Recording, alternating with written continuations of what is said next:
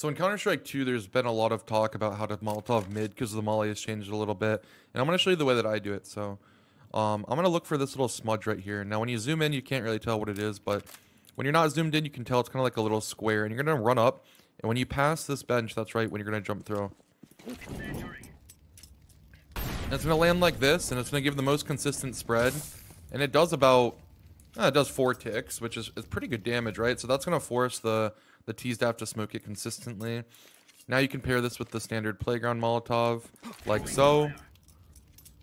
And you've got double mollies on mid in Overpass and CS2. So go ahead and give it a try.